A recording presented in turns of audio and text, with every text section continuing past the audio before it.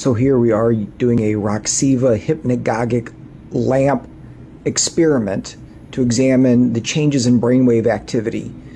You can see we're using a 19-channel EEG cap, using the Brain Master Discovery amplifier and Brain Avatar software.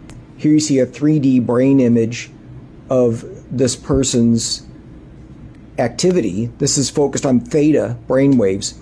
The brighter colors show increased activity and the cooler colors show a decrease of theta. So you notice that the frontal lobes, there's not much theta, but look at the back of the head, especially in the occipital lobes, visual processing, these giant bursts of theta activity.